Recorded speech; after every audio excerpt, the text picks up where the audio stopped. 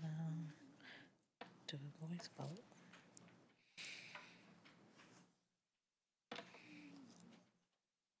Uh-oh. Should we do a voice vote or is it ready? You ready? Okay, ready. This is for co-sponsors to the resolution. Please vote. Oh, I don't have to on that. Thank you. Next item, please.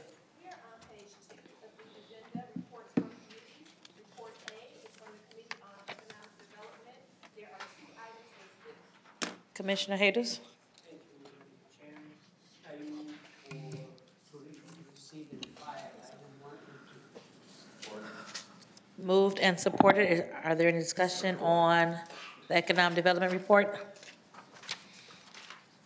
Hearing none, please vote. Motion carries. Thank you. Next item, please. We are on Report B from the Committee on Public Services. There are 16 items listed on pages 2 through 7 of the agenda. Commissioner Marecki? Thank you, Madam Chair. I'd like to move approval for items 1 through 16.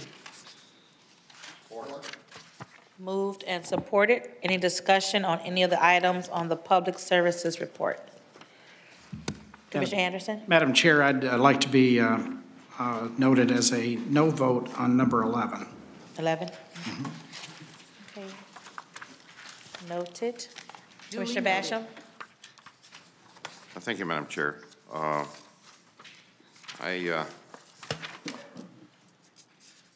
like to be a no vote on number 14. Okay. Duly noted. Commissioner Webb? Sorry. Thank you, Madam Chair. I just have a question regarding number 9. Is there a reason why it's a sole source contract?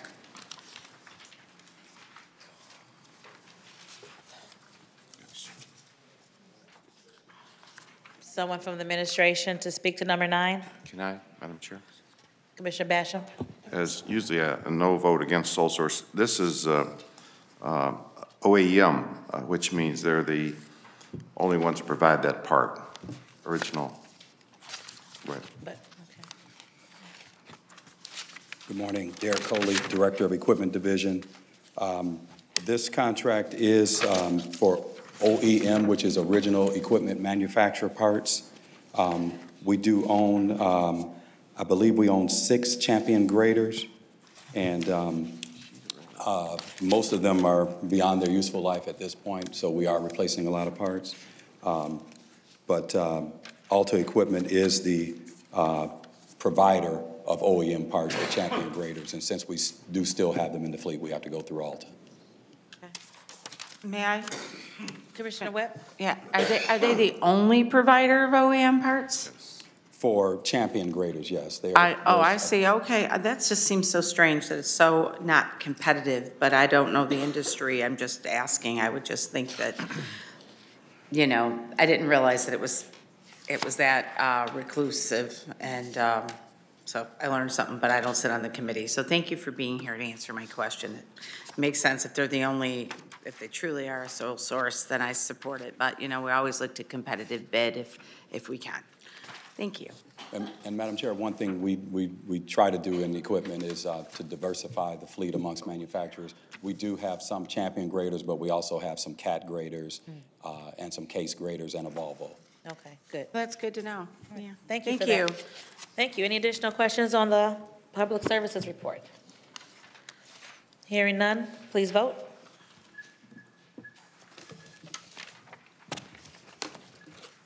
Motion carries. Thank you. Next item, please. We are on Report C from the Committee on Ways and Means. There are 12 items listed on pages 7 through 9 of the agenda. Commissioner Varga? Thank you. I move the entire report. Support. Moved and supported. Are there any discussion on the items? Commissioner Killeen. Thank you, Madam Chair. I have a couple of questions on item number 5. Setting aside $28 million, and it's described in here for the prospective early buyout of the parking lot concession agreement. That would be at the new Justice Center site. Yes. Could somebody define prospective for me? What does that mean, that we're doing this prospectively? Oh, yeah, is your mic on? Kelly Rao, Management and Budget Director. This budget amendment is to move funds into the jail fund in order to, the CEO's office is trying to come up with an agreement with Rock Financial to take control of the parking concession until such time they're moving the funds. But yeah, and right, that doesn't, I understand, maybe There has someone. not been a finalized agreement. I get so- that too. Maybe someone from administration, not necessarily management and budget, who's moving the numbers around. What does prospective mean? What's the intentions here? Commissioner Varga? The intention is to purchase the parking lot so that way we can go, we're moving the money so we can go ahead and negotiate for the purchase of the parking lot. Hopefully moving the monies forward will give Rock a notice that we are serious in wanting to have our own destiny on running the parking lot instead of having them do it. There is a potential $2 million savings that they're trying to get to, so they probably will not need the whole 28. It might, I'm not sure, I asked if they could start negotiating like around 26. So we could save some money, but we put it in there. I really think that it would be better if we ran the parking lot. That way we could charge whatever we want to as opposed to having them do it. So that's we can play with the words perspective. I don't know, maybe we're just looking forward to purchasing it prior to the time that we thought we might. Our intention, I think, all along was to purchase it, but we can do it a lot sooner, so that's probably where the perspective comes from. I'm not sure. Mark Abel wants to speak to that as well. Yes, through the chair, and to answer Commissioner Colleen's question, two items. One is there is not a definitive agreement yet with, I don't know why that's doing that. There's not a definitive agreement yet with Rock regarding the purchase, and that's currently in the stage of negotiations, is my understanding to the administration. The other part is that whether there will be a surplus, an excess of revenue over expenditures in the general fund yet is not known. So it's not known to what extent that the $28 million or any part of that $28 million will be reflected in the fiscal year ending September 30th, 2018. So that part of it is also, or 2019, that part of it is also prospective. Commissioner Killeen? Sure. Mr. Abel, so you're saying there may not be 28 million to move? That's correct. Okay.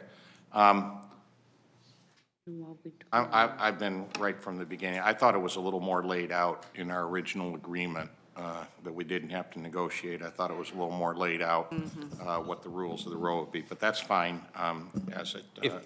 If I could remind, when the Criminal Justice Center was approved by the commission, as was indicated in the fiscal analysis on sources and uses, $30 million was always anticipated to be a cost of the project. The $30 million was going to be paid for through revenues generated through the parking. So this was a cost. So all this really reflects is a potential savings of several $1 million by paying for it up front rather than through the present value of that future stream of payments. So that is the reason. I mean, it was all laid out, and it was defined in the agreement that we have the opportunity to purchase it. It's just that through the early buyout, there's a potential to save $2 to $4 million. And I am supportive of that, and I've been supportive of that right from the very beginning. It should not be a concessionaire of Rock that runs these things for the visitors over there, for our employees, for the folks coming on jury duty, et cetera. I also want to ask on this then, what is the status of the parking lots over there? You know, once the incinerator was shut down and we were no longer just going to run a big extension cord from the incinerator to power this new facility, and we had to put a power plant on site, that ate up a lot of the parking that was planned, as far as I understand. And so the discussion, and there was the big media thing the other day, of 1,300 parking spaces over there. How close are we to 1,300 spaces? Are they, I believe it was up to Rock to buy the parking lots, so do we have 1,300 spaces over there yet? What's the status of that? Kelly, do you know that answer? If not, Andy? My understanding is that's still in the planning phase. No. Andrew Kandrivas for the Executive Office. Commissioner, I don't have that information. I know that Commissioner Anderson has, you know, a task force that James Heath regularly comes to. I'm sure this can be a part of the next discussion with the chairman's approval of that. But you know, Judge Kaufman and James Heath are the ones who have this information. They're not present right now. I can talk to you directly about some of those answers. We can make it part of the next committee hearing. So whatever the chair wishes with that, but I don't have an answer as to